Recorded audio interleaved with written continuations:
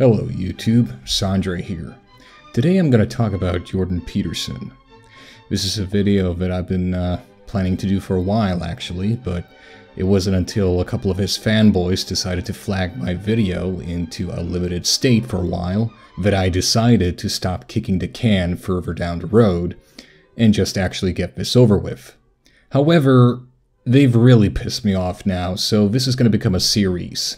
Yes, there's a lot of faults that I can find with Jordan Peterson, and this video is just going to highlight one of them. Mind you, I don't hate Jordan Peterson by any means. In fact, I respect the man in many ways. I like his stance on free speech. I like the work he has done in the spirit of free speech. I think he has done a lot of good work when it comes to that area. I also like listening to some of his lectures about archetypes, and his insights into psychology are downright fascinating. However, there are a couple of areas where he simply just doesn't know what the hell he's talking about, or where he is overreaching and tries to make false comparisons, and employ other dishonest tactics to try and get his point across. I also find his appeal to tradition to be downright ridiculous at times, but all of that in time. In this video, I'm going to focus on his supposed view of morality, and why I find it to be kind of, dumb. Wow, I'm really not doing a good job so far in seeming like I don't hate the guy. Anyway, let's move on. Now, Jordan Peterson derives his morality, according to himself, from the Christian faith. And this has led him to make some baffling suggestions and proclamations. But before I get to that, let me get to his view of atheists. You see, he doesn't just propose Christian values, which in of itself is kind of harmless, but he actually has, in my opinion, a pretty skewed view of what atheists actually are. He actually makes the claim that atheists actually do secretly believe in God. Just watch this. This is the argument that I tried to level at Sam Harris with regards to the metaphysical foundations of his ethics. It's like, it's the same sort of thing. And I think Ben Shapiro just went after him on the same grounds, is that I don't care what you say about whether or not you're an atheist, you act like you're part of the Judeo-Christian tradition. And so you think you don't believe, but I think you do. But we have different definitions of what the word believe means. Yes, you can be a non-believer. But the funny thing about that is, too, you can't be a non-believer in your action, you see, because Harris's metaphysics is fundamentally Christian. So he acts out a Christian metaphysics, but he says, well, I don't believe it. It's like, well, yeah, you do, because you're acting it out. You just say you don't believe it, but you believe it. What do you mean he's acting it out? Like what, for example?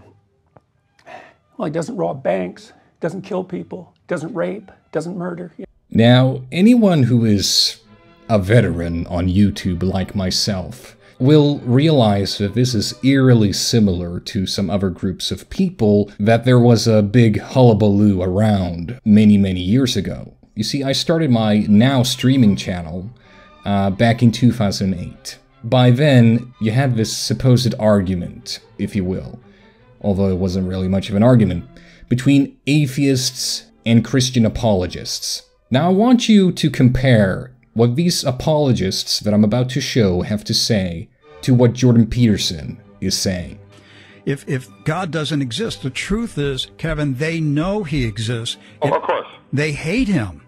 That's what it's all about. That's exactly what it is, and that's pretty much what my character is and in the movie God's Not Dead. I mean, I know these guys must believe in something, otherwise they wouldn't get so angry about it, and they don't like the fact that there's a higher power out there that's judging how they live their lives. If there's no God, so if there's no higher value, let's say, if there's no transcendent value, then you can do whatever you want.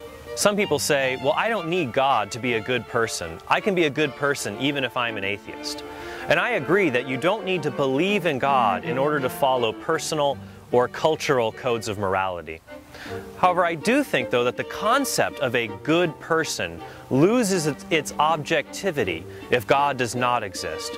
If God does not exist, then goodness is really relative to the individual or to society. And it's true, someone could think they're a good person, but there are many evil people that think highly of themselves. So morality can't come from the individual. But there are also evil societies that do terrible and wicked things. So morality has to transcend society as well.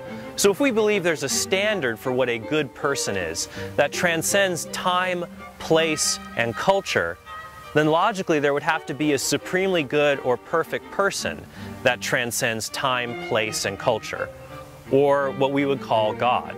And in my book, Answering Atheism, I defend this argument for the existence of God called the moral argument. I show how there are objective moral truths and that only God can account for them. And I examine various objections atheists make to this argument. If there's no God, so if there's no higher value, let's say, if there's no transcendent value, then you can do whatever you want. Author and editor of ProofThatGodExists.org, a site that I have found absolutely fascinating, as it gives us or shows us why logic, science, and morality are consistent with the Christian worldview and not with any other worldview. Keep evidence on people who say that they don't believe in God. What I do is I take their masks off. They say that there is no God, and I show them using logic, science, and morality that they actually do believe in God. You talked about how the Bible is our ultimate authority. There really aren't any atheists or agnostics or unbelievers.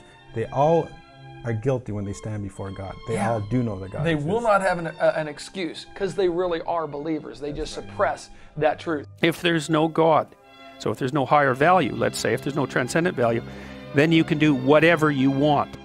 I'm going to tell you what these atheist demons believe, what the fundamental core ethics of their philosophies is, so that you can be aware and that you can be prepared when they come at you with these here demon battle philosophy type tricks to try to mess you up and take you to the way of the devil.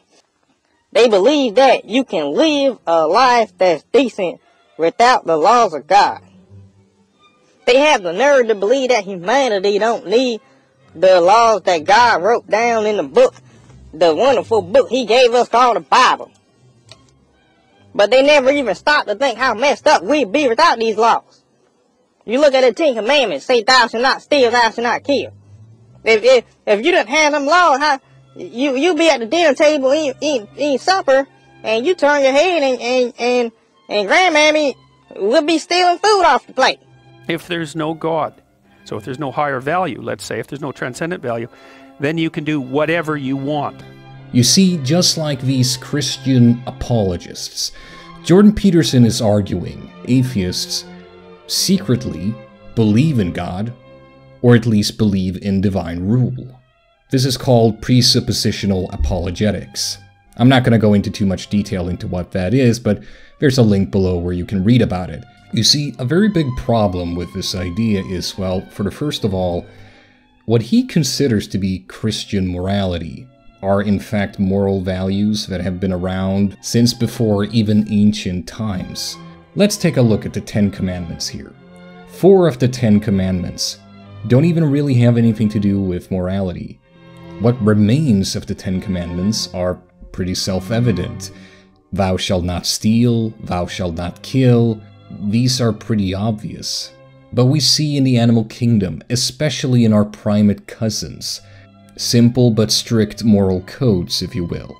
In the tribes, there are clear rules as to what is and isn't allowed.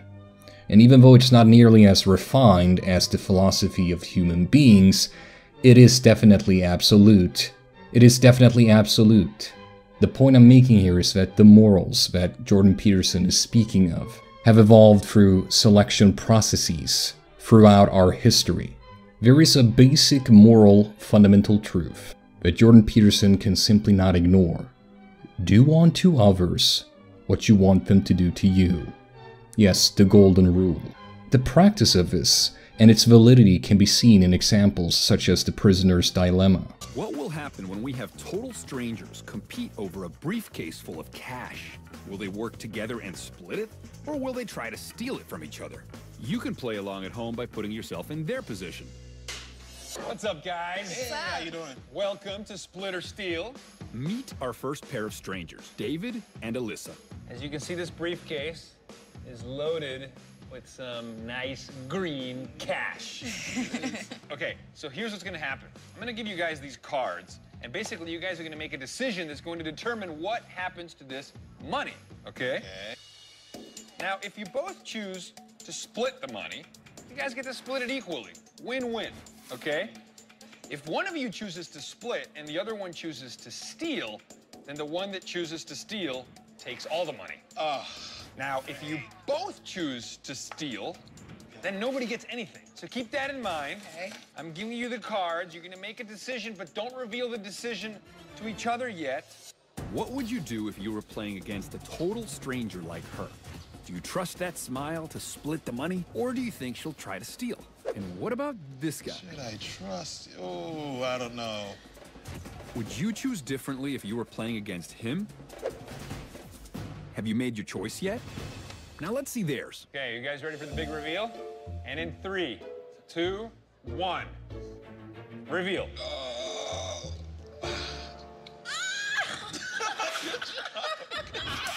They both chose split. So they'll share the money. Is that what you guessed? That means you both get to keep half the money. Let's play again. Meet Faith and Ken. Remember, they're total strangers. You're playing against Ken. Do you trust him enough to choose split? Or do you think he's the kind of guy who would steal from you? Time to make your choice. 3, 2, 1. Split and split. Unbelievable. So how did you do?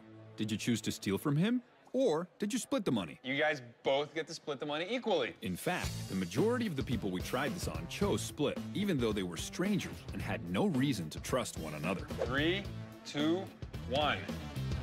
Split? Fantastic. You both get half the money. So let me ask you, why did you decide to split? I trusted his eyes. Did you hesitate even for a moment? I thought about steal, but then I looked at her and I said no. Are you surprised that 3 pairs of total strangers decided to split the cash? Is that what you were expecting? Of course, not everyone is the trusting type. Are you ready to play split or steal? Are you ready? I'm ready. Reveal.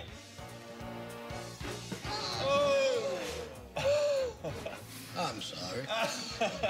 By choosing to steal, William gets to walk away with all the money. So it turns out for him, greed is good. Welcome to New York. So how did you do? Are you surprised that more people didn't try to steal the cash? After all, it would have been pretty easy to take money off a total stranger.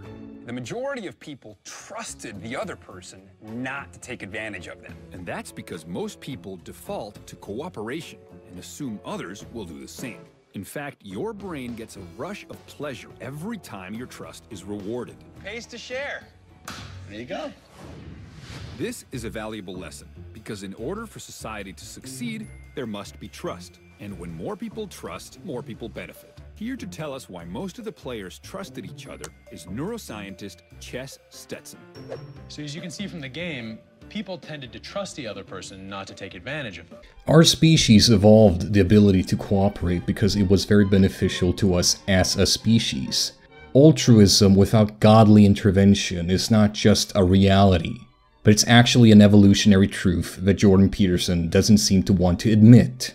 Human beings have evolved mental tools to be able to act in both selfish and altruistic ways, depending on the situation.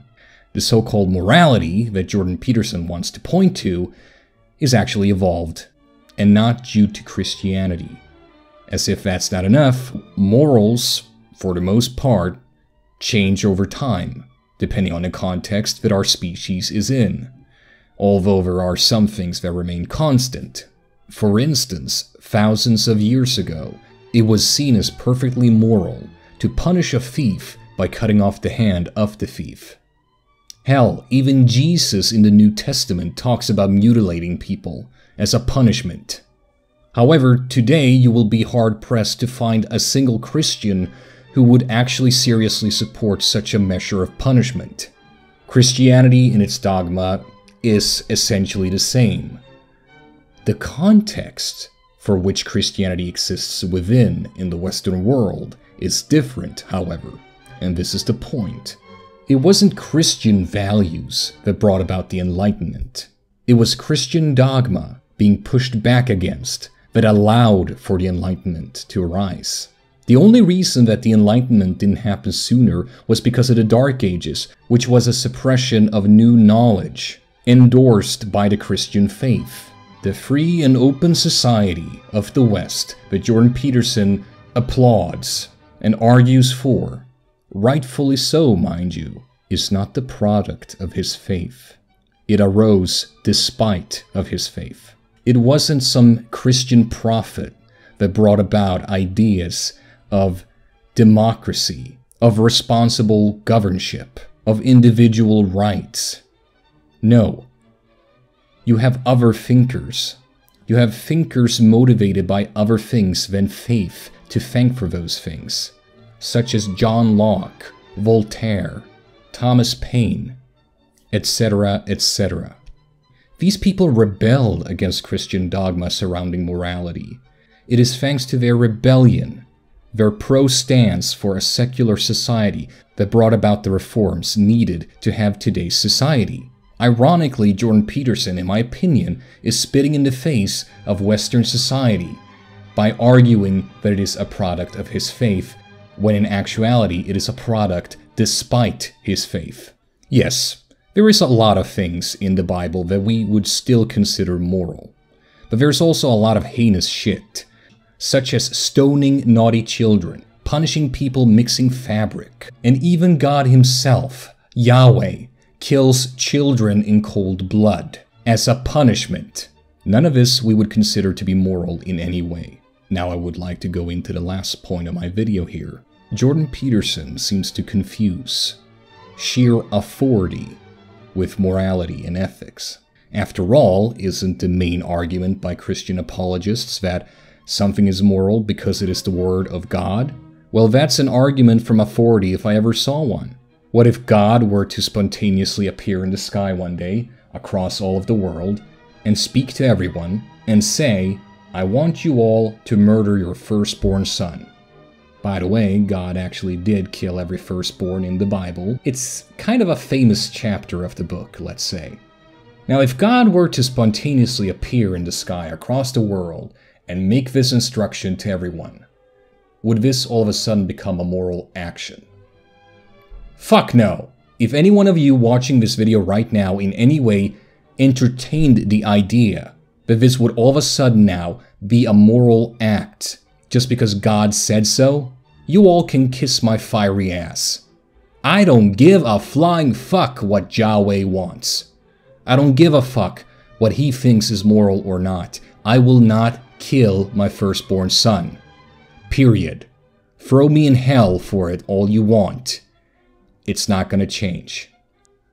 Any rational person, even a person who is religious, would see here with my example that might does not make right. A simple authority does not grant you correctness. It is the height of intellectual laziness to essentially tell Jesus, "Take the wheel, because I don't want to be responsible for my own moral actions anymore. I don't want to do the right thing because it's the fucking right thing to do. I want to let you be in charge. Tell me what to do." You see, an atheist actually has to be held accountable for their actions. I'm not saying that that's not true of a Christian either, but it seems to me you can get away more easily with rationalizing to yourself as well as to the rest of society as to why you did something that actually is pretty fucking immoral. You see, Jordan Peterson doesn't seem to understand that what we consider to be moral or not is, for the most part, context-driven. Hard physical punishment made sense back in the day when people still had to struggle to survive. For most of human history, there has not been the infrastructure to imprison people in a humane manner, which is why in the very early days of civilization, hard physical punishment as a deterrent to crime actually made sense. Of course, today we consider that to be immoral. I would say rightfully so. But if it is what needs to be done, it is what needs to be done. And if you go back in time mentally to ancient Greece, it actually makes sense that women weren't allowed to vote, unlike the men, After all, democracy in Greece arose because men were conscripted into the army to defend Athens. The bargain in all of this was that men got the right to vote. Does that mean that we today consider it to be a moral act to withhold half the population from voting rights? That is a question that I'm going to leave to you, the audience, to discuss with yourself as well as with others. But I can tell you that considering the context of how it was back then, it actually makes sense. And that's the point.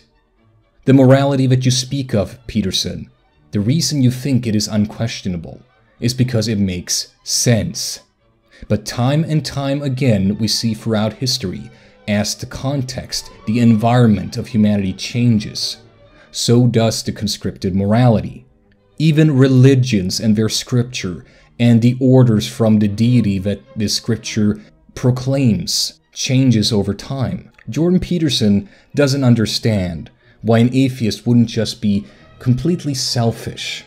Because after all, from a solipsistic viewpoint, it makes sense for me to be entirely selfish, right?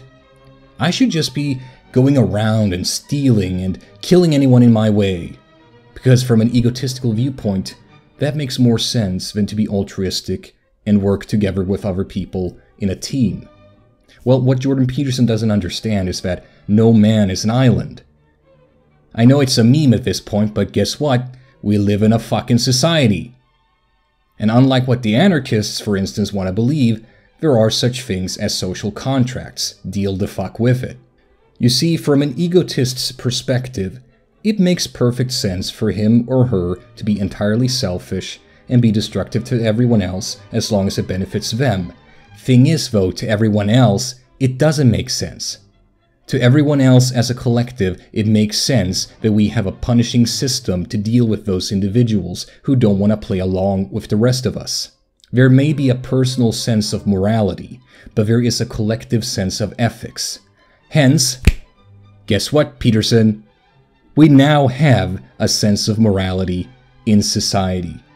Because the action of punishing the individual behaving badly now makes sense. Due to the context. Most of what you consider to be moral or not is context-driven.